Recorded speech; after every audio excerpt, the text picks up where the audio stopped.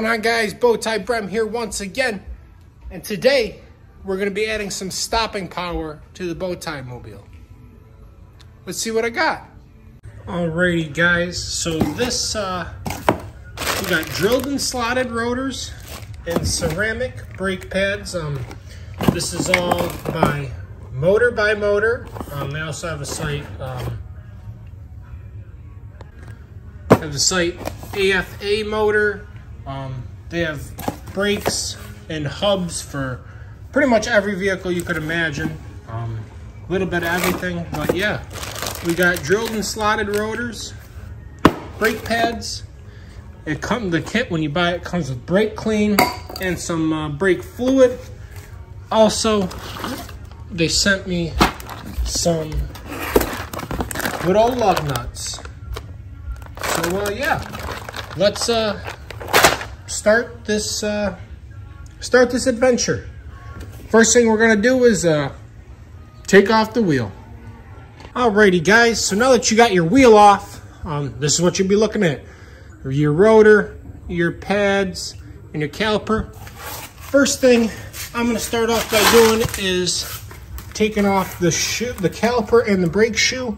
So you have one bolt here, there, one there, and one there. So 4 bolts, 2 of them, the ones for your shoe, are going to be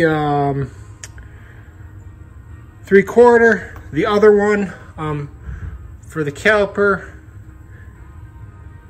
is going to be an 18. So all I got to do is undo those 4 bolts. Everything's going to fall out. You want to have some zip ties on hand and zip tie your shoe, caliper, whatever, up here so it's not dangling and your brake lines aren't dangling. So I'm going to do that now. All right, so I got my brake shoe off with my pads here. Pads are still looking pretty good.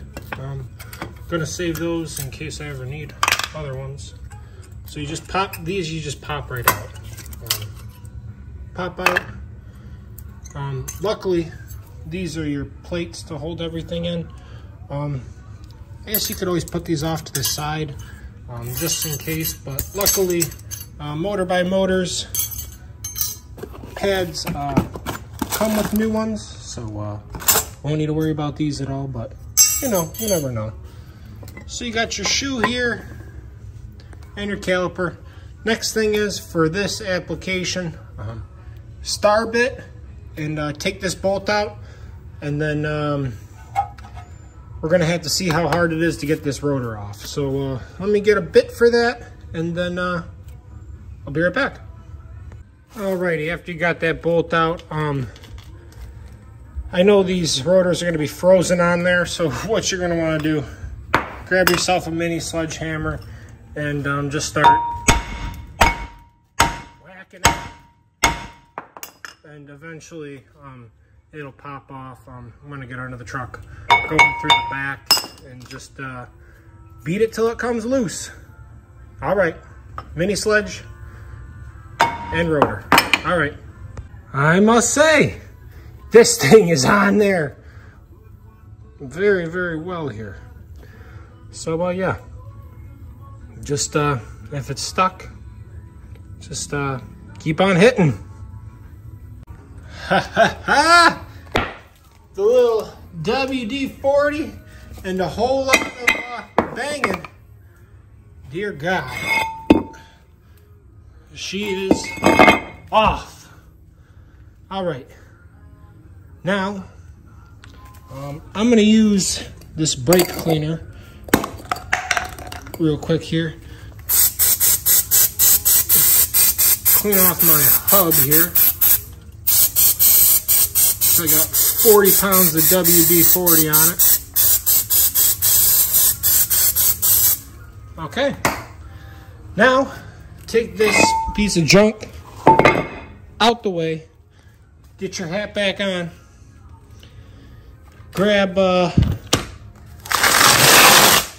your new rotor and toss it on. Let me do that real quick. Alrighty, guys, after you got this on, I just wanted to make a note. The boxes here are labeled left and right, or you might say, is it from looking at the vehicle or being in the vehicle? With drilled and slotted rotors, you always want these fins, I guess I'll call them, pointed towards the back of the vehicle, okay? So regardless of what side you're on, always pointed towards the back. All right, so we got that on, put our set screw in, and now it's time to decompress the caliper and get the new pads on. I'm gonna go get myself a clamp.